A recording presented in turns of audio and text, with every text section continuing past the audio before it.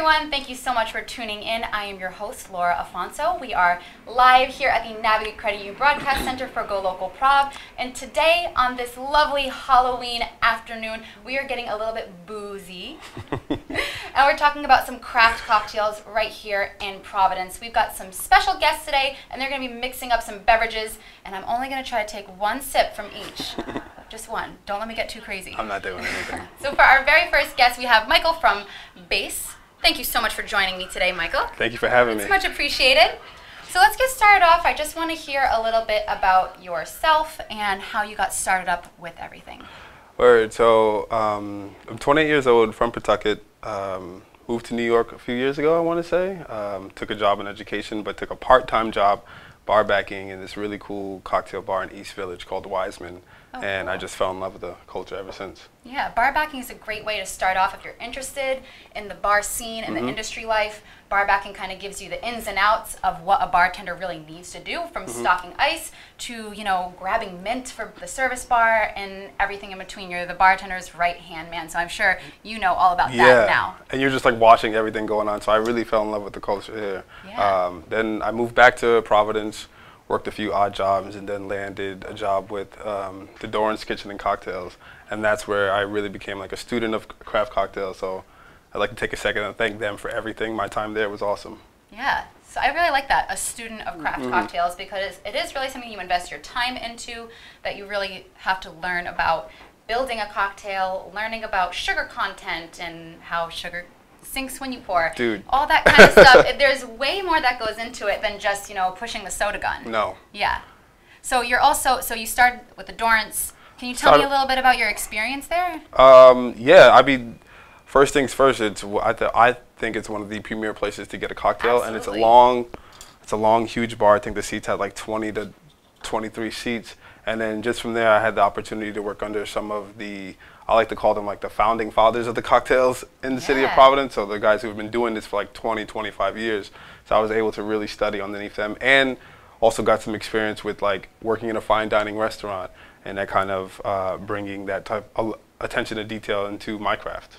Definitely. That absolutely helps in every aspect. Every aspect. Yeah, fine dining is a whole other animal in the service industry, so it really lets you hone in on everything that you're doing, how you're making it. You can't just be sloppy and spilling things. You have to be really into what you're doing. Yeah. Yes. Now, so you're also over at the Cook and Brown. Yes, I'm at the Cook and Brown on the east side. And that's a total different change of pace, just because it's not as formal as the Doors, if you would, and it's very more relaxed. And I think there it gives me an opportunity to work on being the personable side of being a bartender, and also because the pace has changed over there, that place has allowed me to really work on my craft. And Nemo, the head chef there and the owner, does a good job of like just letting me use the space when I need to use the space. For example, we've done a few how-to videos that we've got a really good response from, and we use that bar because that backdrop is really beautiful, and the entire restaurant is beautiful. It's a great space, yeah, and they have a really nice cocktail list. Yes, they do. Our bar manager over there, Megan, she's incredibly talented. Yeah. Yeah, that's awesome. So every day, it's good for me because like I have no problem. I consider myself like a blank canvas, and I just really want to learn, and I'm trying to learn as much as I can as I progress in my career with this. Right. Yeah. Definitely. Now, when you're not on the service side of the bar, when you get to sit on a bar stool, what's your drink of choice? What do you like to order? I'm very impulsive. So if it changes from it changes. So like if the person, I remember I worked a wedding one time, and it was an older wedding, so it was an older group of women. They just kept drinking like white wine sprinters. I made like 60 of them. You're like, great. And I was drinking 60 of them for the whole summer. But I really do like to use, I think gin is the start of the base for every great cocktail.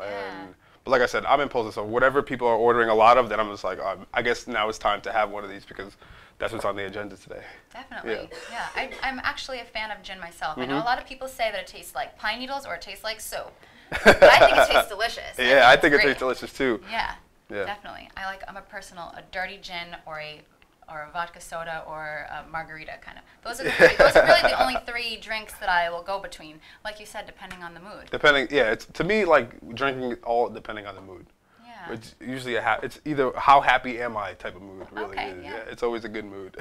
And speaking of the mood right now is seasonal. It's Yes. Halloween where everyone's pumpkin spice, this, and apple cider. So what do you think? What are some of your favorite ingredients to work with for seasonal cocktails? I mean, you've got a lot of experience working on the bars. You see these cocktail lists. Like, what kind of ingredients are fun that are original that you see? I think right now, definitely with seasonal, for example, like I won't drink whiskey during the summer. I just don't think it's something that you would drink during the summer. But once it's fall and once it gets a little bit chilly, that's something that you could use. Or like spiced rum is something that we like to use too. But I've really been fascinated with, again, working under Megan and like just picking up on cues of what she does at the Cook and Brown.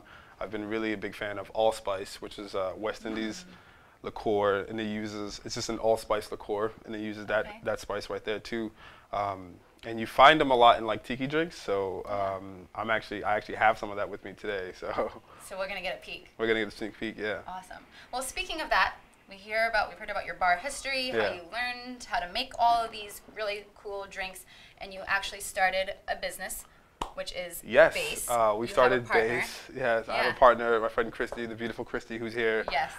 Moral support. I've known her for a long time. She's a bartender as well, or wants to get into it, and it started with me as like, I need another bartender, and I also have no problem teaching her everything that I've learned too. So if she wants to be a bartender, then let's do it. Yeah. Yeah. I think that's great. I think you have to, as a bartender, you can pass on what you have learned from bartenders past onto bartenders of future. 100%. Yeah, awesome. So what I love about BASE is, I like your slogan, I guess I could call it. It's keep it a secret. So it really is like it's this mysterious thing. Shed some light on how we got started. Yeah, with that. So I'm really curious because I hear things about it. I see like little snippets, but you're careful not to share too much. No, we're not. We very are careful. So how it got started is like, one of the things how I wanted to practice on my craft was basically just buying a bunch of alcohol, making a bunch of syrups, and making some recipes, or working on some other recipes that I was familiar with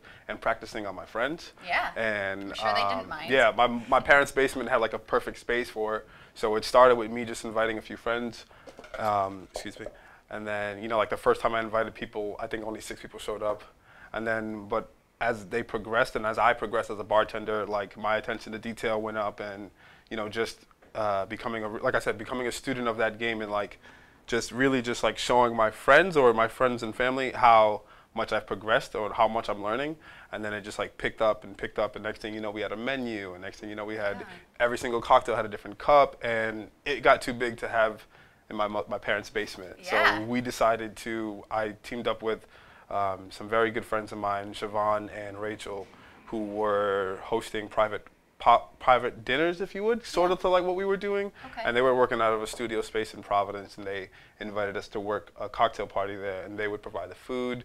And that was kind of like our coming out party. Yeah. And it was a big thing for me because it had been something that I was so comfortable doing in my parents' basement, but now it was the first time that I'm going to share this project with the world. With the public. With the public, yeah. Right. And that was a huge, because I had never put myself out there like that before.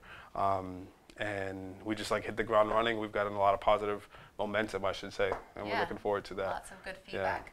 I think it's really cool to bring something original to Providence and to have this event that if you're looking to be, socially drinking, going out for a nice cocktail, you're not just looking to go out and have, a whole bunch of just mixed drinks. Yeah. You're looking to have something that tastes good, that had a lot of thought behind it. Definitely. To really pick up on those flavors. This is kind of like the perfect opportunity, and it's really fun. Yeah, I know. But what we really wanted to do too was like, we kind of like I woke up one day and just like found a void, and what I really wanted to do was create a space where people can feel comfortable, and also like we're in that weird. We're the same age that like later millennials, almost 30s, where we still want to be social because we're still going out drinking every weekend. Yeah. But we want to try something new.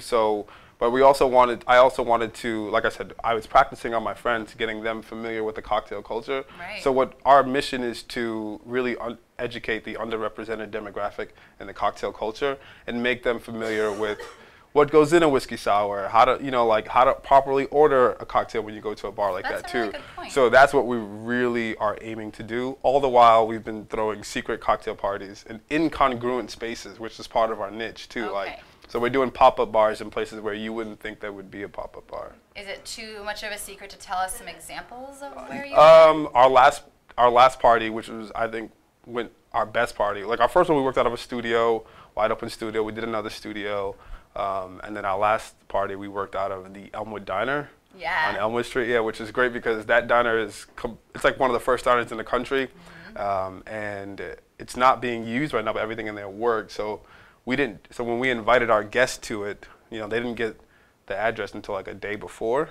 That's a part of it. Yeah, I mean, some of them got the address they didn't even know. We didn't let people know that it was the Elmwood Diner. Right. They just followed. They put the address in GPS, and then they showed up and they're like, "Oh my God, we're at the diner." So that was pretty cool. Yeah. Because some of our patrons that night had grown up going to the Elmwood Diner. Oh my God. So for us to kind of like tap into that nostalgia and again provide an experience for people that they just probably not going to get anywhere else. And like it's such a user-oriented experience where like again you don't know where things are going, where it's going to be, and then once you get there, you don't know who's going to be there. So we're kind of like we're really calling on people to be social and put themselves out there. Yeah. Yeah. Now is there a list or some sort of guest list that you need to get on? We just opened up our RSVP because we do want to open our list to a lot more people. But our team right now is really, really small. It's myself and Christy, and then whoever our chef is tonight and whoever they bring in. So for us to sustain such a large party is kind of hard because we do want to focus on that detail and giving everyone a pleasurable experience. Right. We're not necessarily worried about numbers right now. We're just worried about like really perfecting our craft and getting the right job done. Quality. Definitely. Yeah. Now, how many people on average do you usually have? I want to say on average 45 people. Wow. Our first party was 45. Our second party was 70 people. Oh my God. And although everyone loved it, I was upset because we couldn't get the drinks out fast enough. Okay. Like I hated waiting at a line. I hated seeing people wait in line. But everyone loved it, and I was great about it. But we only have two. We just couldn't get the drinks out fast enough. And then our third party, we saw 46 people. Okay. And that went perfect because we had drinks were being made, and we had people passing out drinks. So nobody had to wait. Food got passed around, and it was perfect. Yeah. Nice. Now, what kind of food will you sometimes or occasionally have?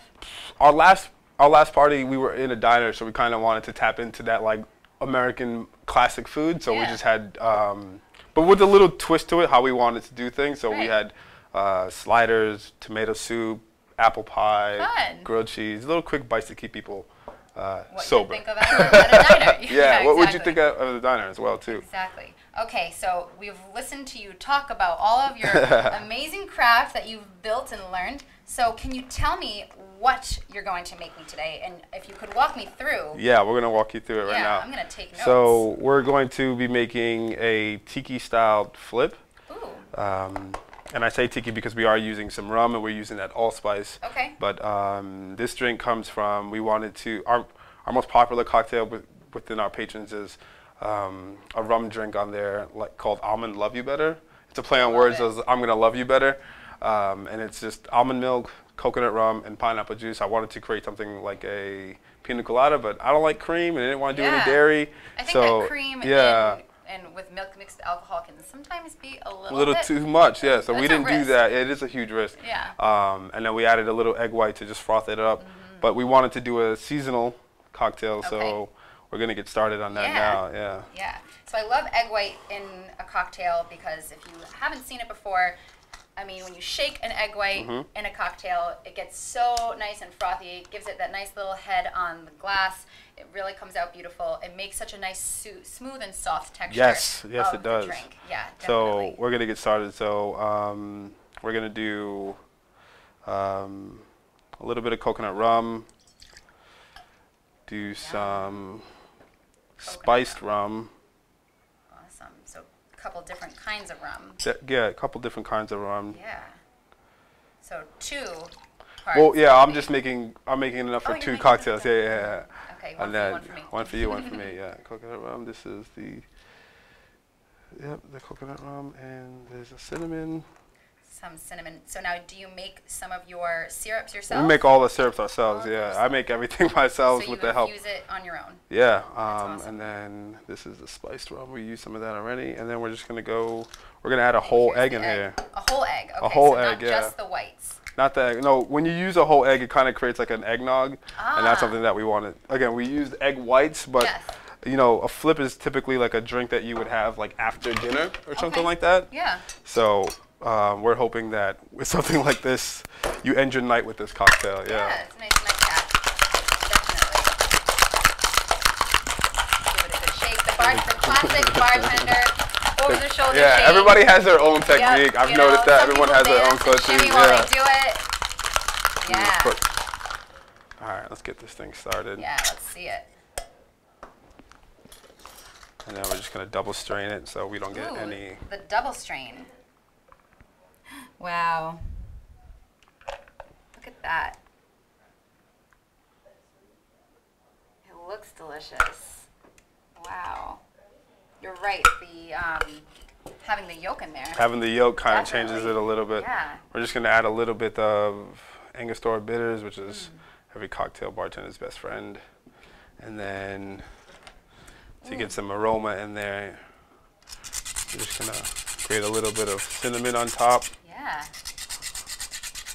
I wish I can go in like full detail and make this thing pretty, but this is as best as we could do. I think this looks beautiful. Yeah. Cool. Awesome. All right, I'll have a sip with you. All right, we'll do a little cheers. Cheers.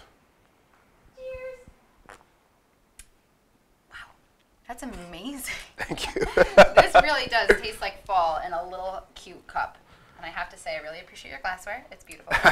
And your coasters. I don't know, obviously they can't see, but you have your... Yeah, that's our logo right there. It's just BAS.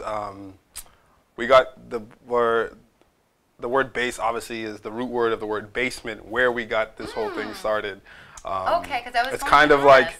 yeah, it's weird. Like it just came to me like overnight. Not, I shouldn't say overnight. I was just like thinking there, but Mulling it over. it was really like what we've been doing is creating a space where people can come and be comfortable and learn about something and try some different things. So. Yeah.